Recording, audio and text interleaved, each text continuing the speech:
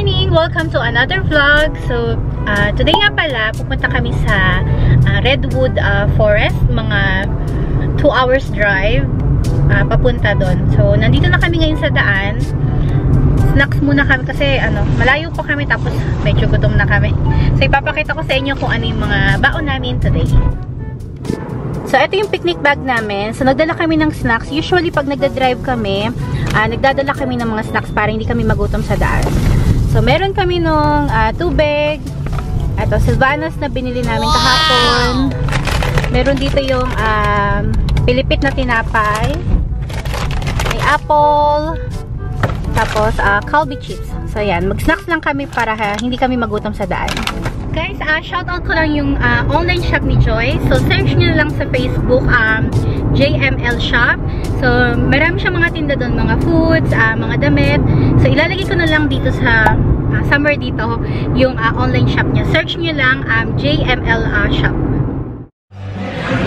So, guys, dahil lunchtime na, kakain muna kami dito nandito kami sa Forest Hill Chase. Yung shopping center. So, kain muna kami dito sa Route 45. So, nag-order lang kami ng wings. So, ipapakita ko na lang sa inyo. So, guys, ito na yung food namin. So, meron kami ng wings, buffalo wings, hotdog na may chips, chicken wings na Tennessee flavor, tapos yung chicken parma. Yan. So, kain muna kami. Guys, ang sarap dito sa chips. Ang sarap oh. Yung red hot na yung chili, ano ba to? Chili sauce. Tapos yung chips. Sarap! Wow! So, yan na guys, yung after nung kumain kami. Ayan. Parang dinaanan ng bagyo. Ubos lahat. And then, may natira pa lang 3 wings.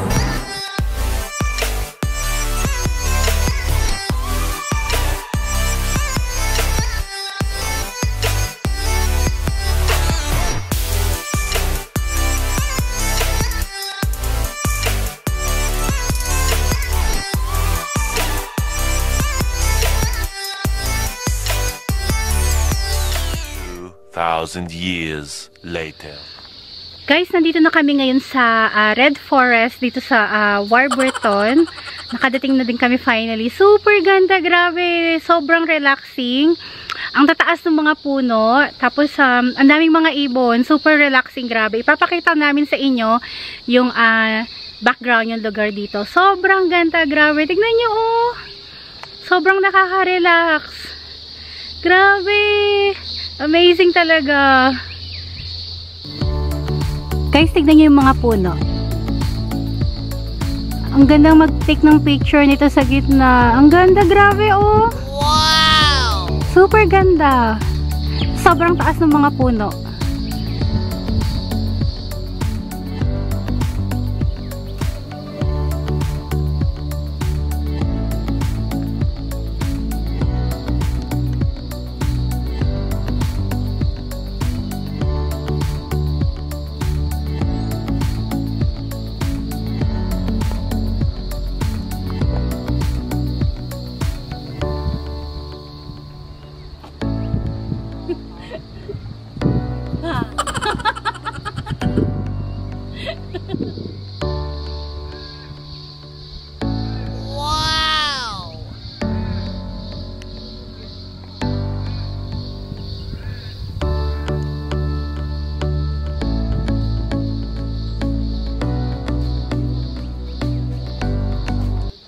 So, Ben, anong masasabi mo dun sa sa Redwood Forest? Relaxing siya dito. Super relaxing niya. Tapos maririnig mo lang yung mga tunog ng mga ibon, tapos yung tubig. Sobrang relaxing, grabe.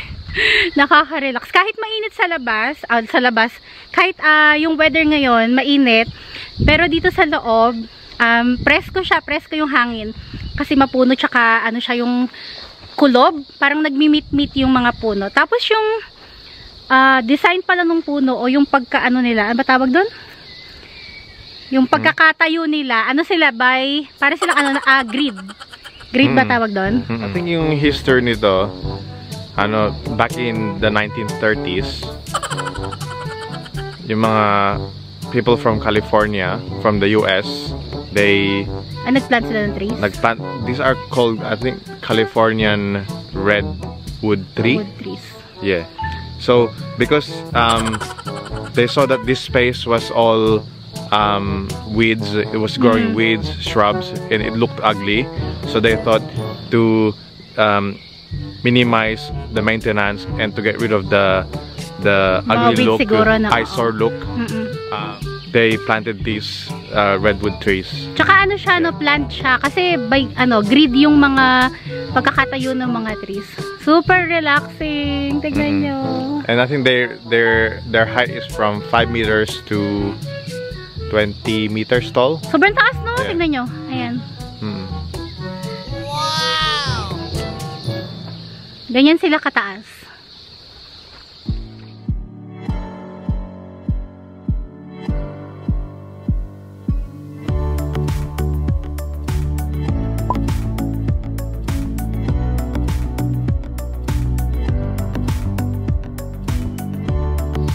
Guys, just walking along the trees.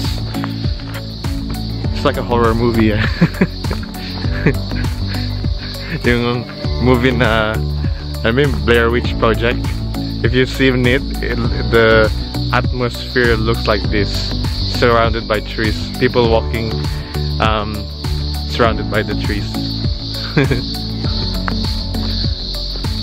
Bye-bye. Sobrang relaxing! Dami kong puting buhok ko. Hindi pa ako nagpapakolor. It's like 33 degrees today, but you don't actually feel it because you're surrounded by tall trees. And everywhere you go, it's like all shade, which is quite alright. Ayan, lakad-lakad lang kami. Parang may pupuntahan pa yata doon. Di ko alam, parang may tubig. Siguro, di ko alam kung ano yun. Ano ba yun? Parang may patubig-tubig sila doon. May mga tao din na galing doon na nagpunta na. So, tignan lang namin kung ano yung pwedeng makita doon. Ayan ang daan. Ayan ang surrounding. Pero masarap maglakad kasi presko naman. Ayan, may naririnig na kami na tunog ng tubig. Malapit na siguro kami. Few moments later. So guys, nakababa na kami dito kasi medyo galing kami sa taas tapos bumaba. Ayun, may nakita kami na may anong tawag doon? Stream? Stream? Siguro batis na lang. Hindi ko alam. Ayan siya, tignan nyo. Ayan yung tubig sa likod. Ayan. Tapos may mga nagpipiknik din sa kabila. Ganda oh! Pwedeng maligo. Libre pa, walang bayad. Guys, I'm gonna take a video shot of the stream. It will look like a advertisement of a spring water. Let's have a look.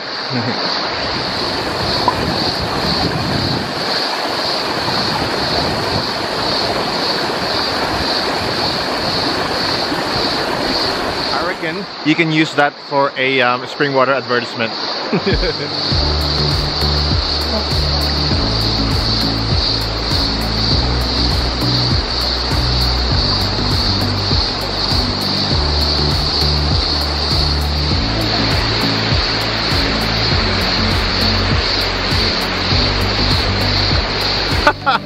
Pa-effect pa, no? George of the Jungle.